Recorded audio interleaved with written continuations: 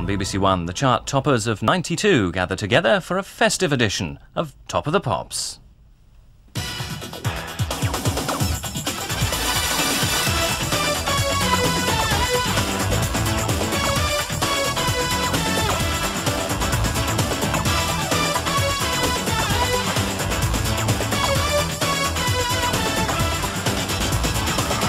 Hi, good afternoon and happy Christmas from Top of the Pops 1992.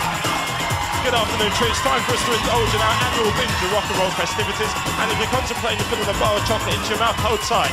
We have got a great show between now and 3 this afternoon. Live undercover Tasman Archer and Right Said Fred.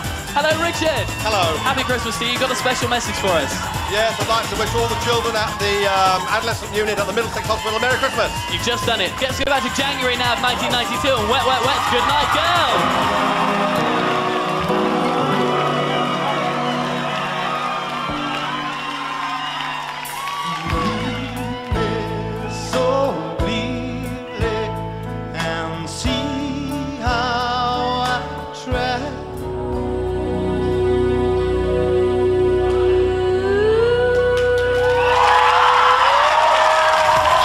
The babe. I'm going to go and indulge in the brandy sauce. Have yourself a great Christmas and good luck for '93. Daniela, have you enjoyed Top of the Pop? I've had a wonderful time. Absolutely brilliant. We love it. That's it for Top of the Pop 1992. We will see you in '93.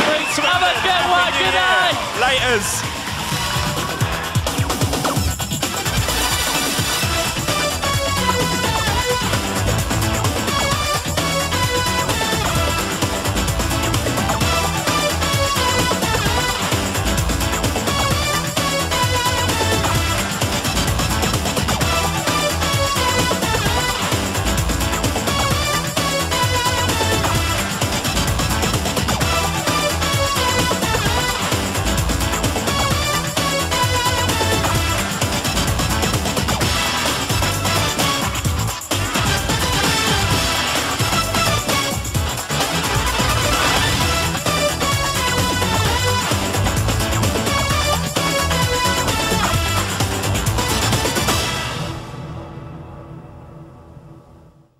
In the year when Nigel Mansell realised his dream of becoming Formula One world champion, BBC Two shortly relives the races that led to his victory.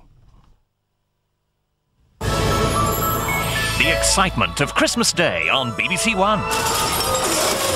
At 3:10, Harrison Ford and Sean Connery Junior take on old enemies in Indiana Jones and the Last Crusade. Well, they don't come any closer than that.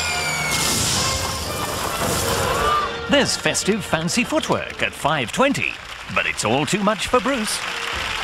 At 6:25, not everyone's having a Merry Christmas in Albert Square. All I keep seeing is her face looking at me. It should be me in that hospital. I wish it was me. At 6:55, keeping up with the Trotters. Well, what do you reckon, then?